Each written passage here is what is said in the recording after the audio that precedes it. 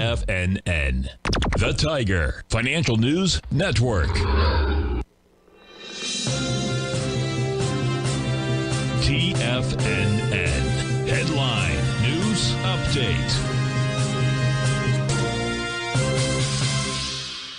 Good morning, everyone. Basil Chapman here. This is the Tiger Financial News Network market update at 10 a.m. Eastern Time on this Monday, the 11th of March.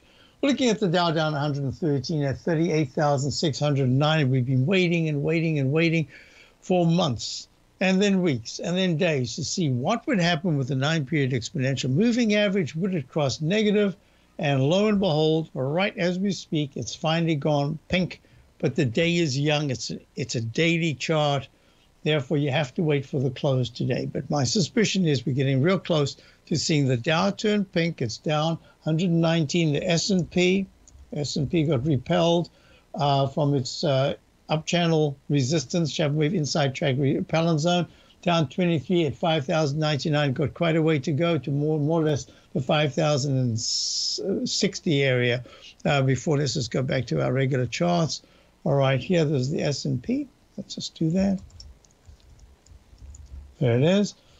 Sitting on the 9-period green 9-period moving average, which is way above the 14-period moving average. The trend line, uptrend line, support level right now is at 5,055. We'll see whether we get there over the next week. The QQQ index 100 got repelled sharply. Is now underneath the 14-period moving average. Made an all-time high on Friday. Here we are at 435.90 minus 3.15. IWM, is that going to hold? Well, it's down $1.85 at 2005. So we're watching all of these very closely. Let's go to the gold. Gold is holding fantastically. It's up 1.5 points at 21.87. It's almost like a single leg A with just a brief peak A. And it's gone above the inside track repellent zone in the weekly chart. So this so far is excellent action there for the dollar. You'd expect to be pulling back, and lo and behold, it is only up 7 ticks, but it's pulled back quite sharply at 102.81. Let's go to bonds, because that's really important right now. Bonds up 8/30 seconds at 121 and 24/30 seconds. Yep. Yields are, well, they're okay right now.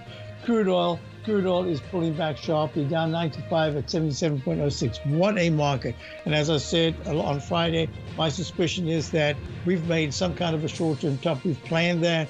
We're executing that. And we'll see if that works out. Here's the S&P. We'll look at it when we get back to the Tiger Technicians Hour. Check out my opening call, my daily newsletter.